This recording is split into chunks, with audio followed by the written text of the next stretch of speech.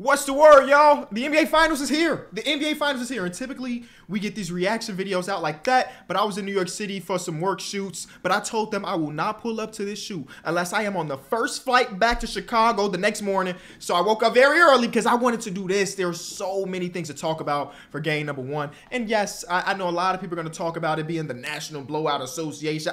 That's not the way I saw game one at all. Yes, it ended up being like a 28-point lead at one point. But maybe it's because we've been void of NBA basketball for the last week that no matter what would have happened in game number one, I would have been really excited about. But I saw so many things that are very interesting. So let's get into it. Obviously, the final score is 107-89. Boston Celtics. Crowd was electric. Porzingis was back and was the greatest player of all time. And the defense. The defense is really the main thing for the Boston Celtics. Now, game number one is always a fill-it-out period. Jason Kidd obviously doesn't win many game ones, and this is one of the reasons why. He sees what you're doing. He's going to adjust. Joe Mazzulla, very similar. He's going to see what you're going to do. They're going to adjust. But it might be too simple to say this, but the Boston Celtics played Boston Celtics basketball. And the reason I say that is because this entire season, the Boston Celtics have been a team to blitz almost none. I think that the stat that I read as doing my bunch of research before the series started, that the entire season, they blitzed 11 times. You think about how often the pick and roll is used in the NBA.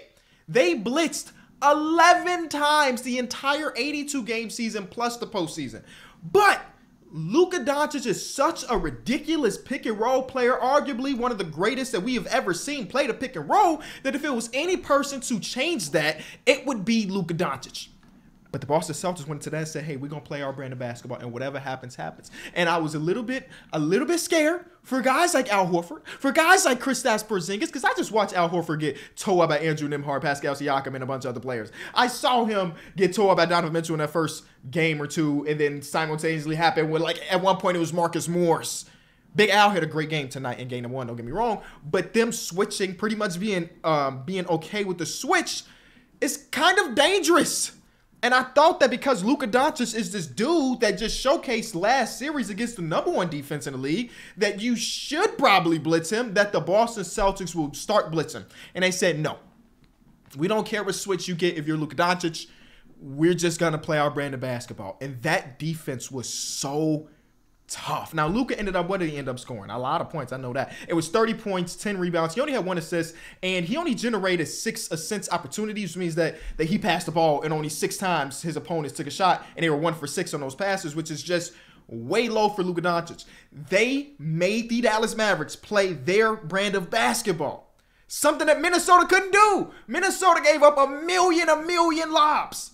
But because the Boston Celtics are not stubborn, or Joe Mazzulla and the coaching staff is not stubborn, they were completely okay with letting Jason Tatum guard the road man. It was something that I said in I know we're going back to last series in Minnesota, you kind of disappointed me in that one. There was something that I was saying in the last series that I thought would have been okay if Rudy Gobert was playing Romer, guarding Derrick Jones Jr., or guarding PJ Washington, who had another bad shooting night. Because that allows him to hedge on these blitzes, or to tag on these roadmen and so on and so forth. And you just have a better player to guard and drop. The Boston Celtics said we're going to do that immediately. We're going to have Jason Tatum guard Gafford. We're going to have him guard Derek Lively. And we're going to neutralize your bread and butter. I think they had 0 lobs. 0. In this entire playoff run, they have like 50 more lobs than any other team. Almost more lobs than every other team in the playoffs combined. But game number one, 0.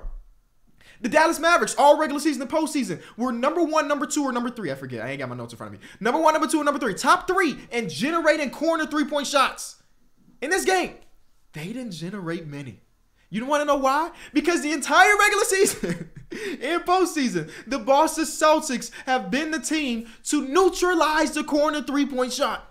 So when I say that they got these boys to play their brand of basketball, that was really it. Everything that Dallas was known to be doing all season long and all postseason long was void. And to hold this team to 89 points, 89? I think they are 1-11 when they don't score 100 points this entire year. They only did it 11 different times. That's regular season and postseason. That's great. And a lot of this, I mean, honestly, I could give credit to so many different people. When you watch Jaylen Brown straight up take the cookies of Luka Doncic multiple times in the game, That's incredible. When you watch Kristaps Porzingis come off the bench and get some of the craziest blocks, the Josh Green chase down block was ridiculous. They had our boy Dom asking, he was doing it as a joke, asking if it was the greatest block in NBA Finals history. When you have Jrue Holiday, who was just all over the place, fighting, competing. Like, this was like, people always look at the Boston Celtics, right? And again, this is game 1 of 7 in 2022 when they were in the finals. They won game 1 as well, and they lost that. So the series is very far from over, and people that are already saying it's over. And I mean, there's so much to be said. This is a team that a lot of people look at their offense, and it happened in this game. In that third quarter, they struggled to put the ball in the basket in the first part of the third quarter. Then Jaylen Brown did his part. And that's part of the thing that everybody that has been critical of the Boston Celtics say, hey, they take too many threes, and when their three-point shots is not falling, what do they do next? But people also forget that they were the number 2 defense in basketball. Now, granted, the Dallas Mavericks went through the number 1 defense in Minnesota, but this Boston Celtics team is just as good defensively as they are offensively. And my question to them was when those things happen, because it's inevitable that they are going to go through cold streaks. It's also inevitable that they're going to hit 7 threes in 3 minutes, which is what they did in the first 3 minutes of this game. What do you do when your three-point shot is not falling? And the answer to that is we're going to lock down and take everything that you want. Jaylen Brown, again, phenomenal in this game. Final stats is 22, 6, 2, 3, and 3. I think they gave him an extra steal. I think last night when I checked, he had 2 steals. They went back through the footage and gave him an extra steal. Again, everywhere where he was rim protecting. You know, sometimes you see wings and you see fours get blocks, and it's like it's a chase down. It's a help. No, he was protecting the paint as if he was a Daniel Gafford or a Derek Lively. Insanity. Al Horford had one of his better playoff games, and he's got a few where I think he had the 5, 6 3-pointer game and a couple series ago. But one of the better series or games for him as well. A couple blocks from him. Jrue Holiday is just hounding. Kyrie Irving had a tough time tonight, 6 of 19. And honestly, I thought Kyrie Irving got some good shots up. But there are a few where I'm like, oh, that's just great defense. That's just great. Sam Hauser. That's just great defense. And again, Porzingis coming off the bench, which I thought was a pretty interesting decision in the time, but it made so much sense once you got to see it happen. And I was on a flight, so I haven't tuned into any of the TV shows that are going to be talking about game number 1s. Any of the podcasts have been talking about game number 1s, but I'm going to assume that there's going to be talks about Jason Tatum's game, where the final stat line is 16 on 6 of 16 shooting. He had 11 rebounds. He had 5 assists. He had 6 turnovers. But honestly, he didn't have the game of a top 10 player, but I also think he had a decent game, right? I don't know how many times he can have the same stat line and then win, because again, this was just a well-rounded team game, and obviously when you have a top 10-ish player, you want him to look like that on the highest stage. But I thought he was just fine because I thought his defense was incredible. I thought his ability to create for his others were incredible, and they also were just sending multiple bodies. One of the reasons why they could get up 42 three-point shots in this one is because Jason Tatum saw multiple eyes at a time, and Dallas's defense has been the entirety of the last 2 months has been this heavy gap defense, this late help defense. And I thought Tatum did a pretty solid job recognizing, again, 6 turnovers, but recognizing the late help and making the passes a lot of the time. So I'm like in the middle. I don't think he had a terrible game. I don't think this was this masterclass. I think this was an okay Jason Tatum game. And if you can win an okay Jason Tatum game, I don't know what happens when he has the really good game, which I'm assuming is going to happen because he's a really good basketball player. Sam Hauser. If I'm taking bits and pieces from the Dallas Mavericks' games, like, okay, what could we do better at? I think that they could do way better at hunting or going after Sam Hauser and Peyton Pritchard, some of the things that we saw Indiana do in last series, and I think they did it very well, where like at one point Sam Hauser couldn't really play, and this one Sam Hauser was incredible. And it's part of that, like Sam Hauser is going to compete. He just doesn't have the facilities to really stick with some of the players on the Dallas Mavericks and some of the other players, offensive-oriented players in basketball. So I think they could do a way better job at that one. And I think with Derek Lively being in the foul trouble, that really changed the way they had to play their game. Again, Kyrie Irving missed a lot of bunnies, but there was a few possessions where it felt as though he was in some type of chamber. And I think that if the Boston Celtics are going to win this series, Joe Mazzulla has already said it. You're not going to stop Luka Doncic, because Luka Doncic went on a run by himself in this one as well. You're not going to stop Luka Doncic, but you can stop / slow down Kyrie Irving.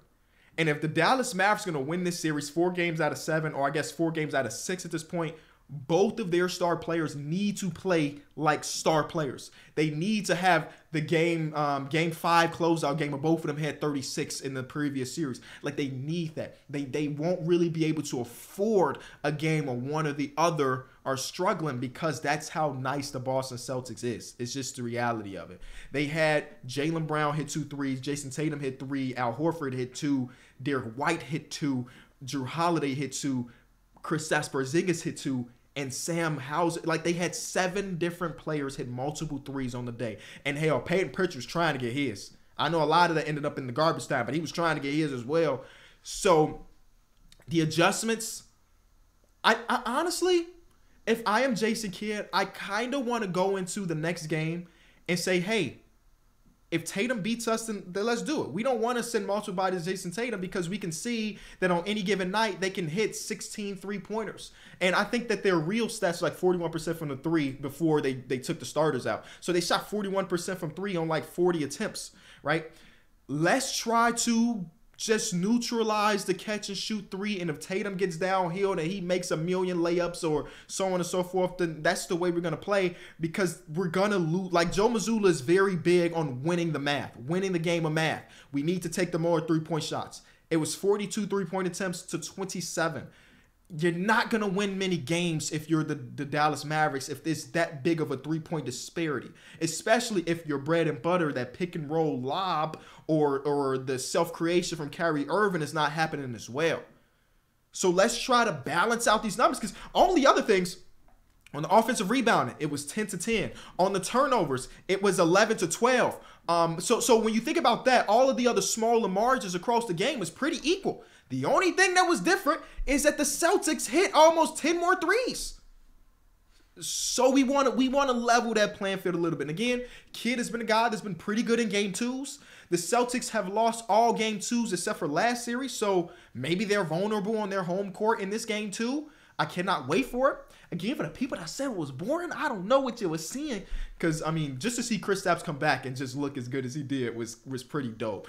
And there's been a lot of conversations on my podcast, specifically Numbers on the Board on YouTube, about Porzingis as a player over the last couple of years, where, like, some people on our panel was like, man, Porzingis doesn't do a good job of taking advantage of those mismatches where he won't go on the block, he won't drop step the smaller player and dunk on their head. But what I've always said is, if he has a guy that is 6 to 7 inches shorter than him and it's a 12 to 18-foot jump shot, that is basically the same goddamn thing than, like, well, okay, let's not like a drop step layup, because that's like an 85% shot, a 90% shot. But for Porzingis, that's what he practices. That's his thing. When he played for the Dallas Mavericks, Rick Carlisle was very adamant about not giving him post touches because he's better at this. Now his post touches are pretty good too. I think he led the league in points per possession on post touches. But the shot that he's just shooting over the smaller defender is just normal for him. Now, again, might be one of his better games. When you think about the entire impact, because 20 points is not really much for Kristaps Porzingis. Like, we've seen him average this before. But the overall impact, considering the scale and considering he hadn't played for 40 days. He hadn't played for 40 days. So this was as good of a performance as you can have. Because it worked so well, I would assume that they keep him off the bench for the majority of this series, unless Dallas flips a switch and now you need him to start. Because, again, Al Horford was really good in this one. I don't know what else I can really say. Far from over, though. Again, I don't think this is a 4 to 5 game series based on game number 1, because I thought that the Mavericks did some pretty interesting stuff, specifically when they went on that run in that third quarter. I thought they found some things, and then eventually the shots stopped falling, and then the Boston Celtics start to pick theirs back up. But that little stretch, the end of the second quarter and the beginning of the third quarter, that is what you're trying to replicate if you're the Dallas Mavericks. You're hoping that PJ doesn't go 0 from 3 again. But that's it. Game number 1 is wraps. Man, I cannot wait for game number 2. I hate that it's like, what, 4-day difference, 3-day difference? Too long.